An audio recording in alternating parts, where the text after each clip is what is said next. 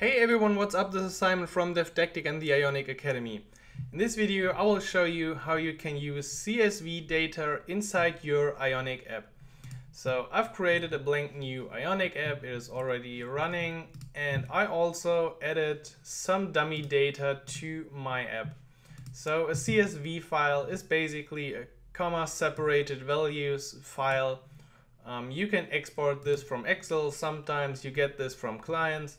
And I just created a few lines here, so we got some data for our app. Now what we need to install additionally into our app is first of all the Parse plugin. Parse is, as you can see, a powerful CSV parser, and also additionally to this package you can install the types for this, so you get more auto completion and stuff like this if you do this. So this package can do almost anything. So we can convert to JSON, we can convert back from JSON. If you want to, you can have some config files and even download from an URL and stuff like this. So it's a really powerful tool, and we will only touch the basics here, but I think those will be enough to get started with this package. But first of all, we need the HTTP module. So go ahead, import the HTTP module from Angular HTTP, because we need to load our local file. So let's continue to our home. Of course, you can find this dummy data in the blog post according to this video. So here we need to import, and we import it as Papa from, there it is. All right, and we also need the HTTP from, again, Angular HTTP to open our file. Now add this here as well, and then we can go ahead. So let's make a function, first of all, to read CSV data, and we will call this here, so everything is nicely separated. First, get our file, which is in assets dummy data.csv, and then we subscribe to the result, and if we get some data, we call another function which will extract the data with a response. So this extract data with the data, and if we hit an error, perhaps craft a function handle error, and this one will be called in this case. Okay, now we're good here, and at this point we got the data from our file. So it's actually super simple, but first of all, add a check so that we load the body of the response here. I don't know if we could map this before perhaps, but just as a fallback we use this way. And then we go ahead, let parse data, and now we use Papa the first time, and we call the parse function, which expects a CSV string or data. So we use CSV data, and from the result we only want the data. So this line already does everything we need. So this will go into the CSV file and split this up, look for the delimiter and handle everything. So this is then an array of all the values we got. But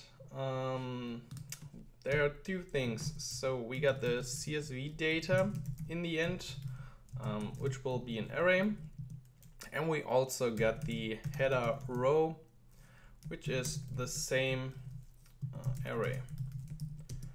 and we separate them here. So we say our header row is parse data at the position 0, perhaps add a check if there's a row 0, but I'm pretty sure there is in this case. And then we splice it out. So the first is gone then. And now we can set our actual CSV data to the parse data. And then we got a header row of values and we got the CSV data array of arrays, I think, and we can use them now. So handle error, whatever.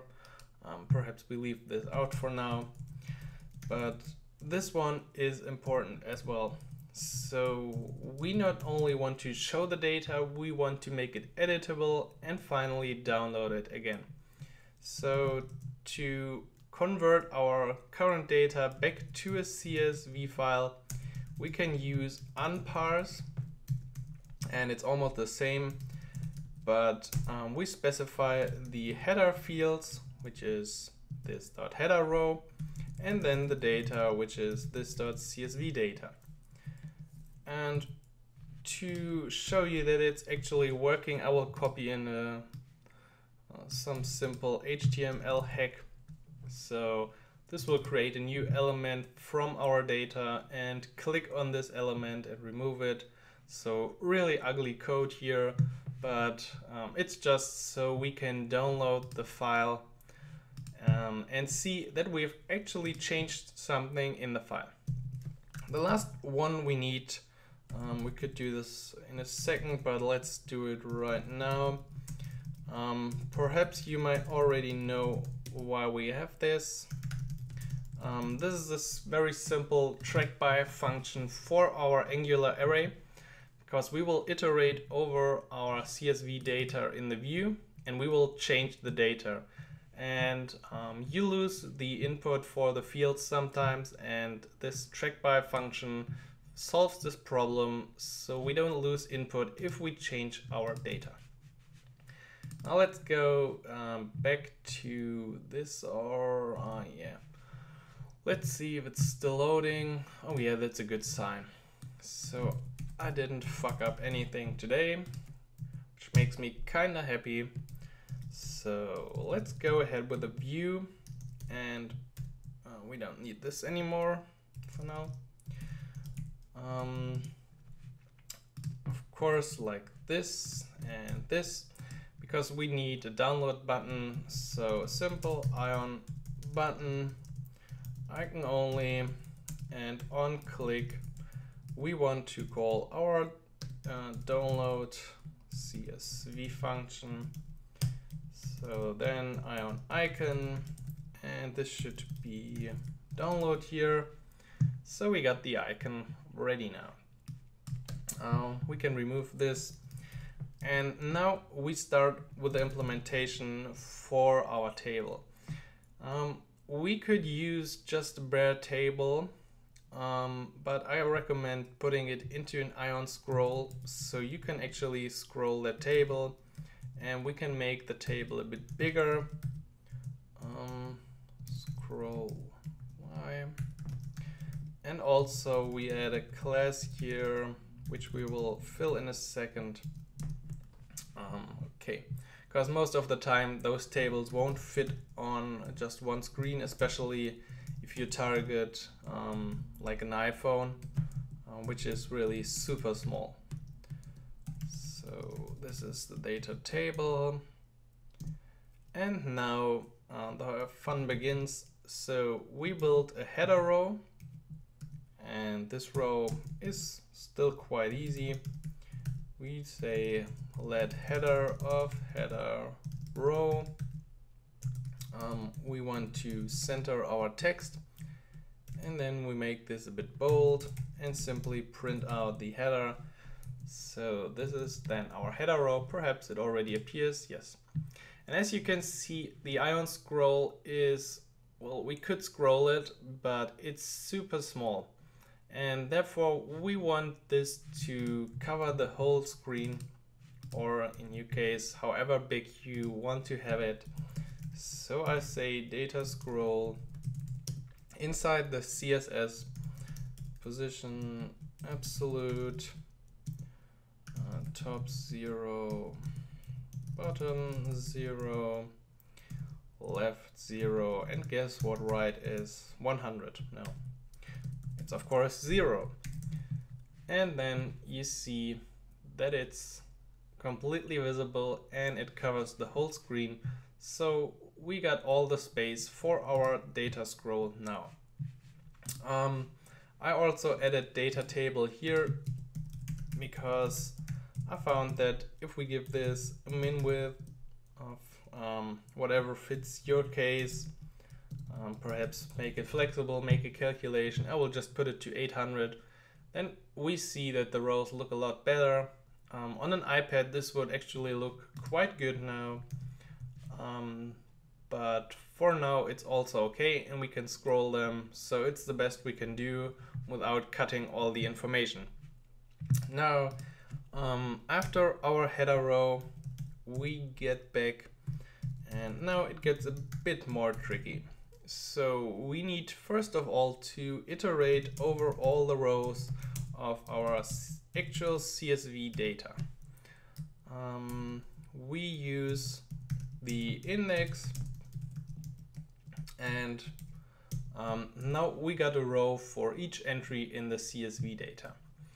Now we need to craft cells for each let data of row. So every cell is one column. Then we need the index again. And finally, we need the track by function so we don't lose focus. So track by function, which we crafted before. This is already almost the full magic here. Now we just need the ion input, set the type to text, add the ng model so we can actually change the data, and the model for each input will be CSV data, the first index we used, and then the second index, and that's it. So let's see, there is the data from the CSV file. I can go through it. I could change this to whatever, what you like. We could change the dates, the numbers. Of course, there's no validation here, but it's just a simple example. So now we've changed a few rows, and if we hit download, we see that we got this new file. Let me open it. Yeah, perhaps it takes a second. Oh, come on. Is there anything else we could do by now? No, I don't think so. There it comes. So there we got it. Let's see. Oh, come on. That's not what I wanted. I want to zoom in. Yes, there it is. So you can see max ban, invalid, whatever, different ID. So all the changes we made inside our Ionic app to the JSON data or array data is now back transferred into the CSV file, and you can give this out. So I hope you enjoyed this video.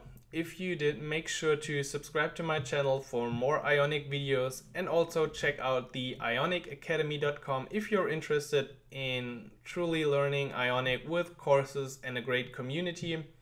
I hope to see you in the next video. Have a great day, take care, and goodbye.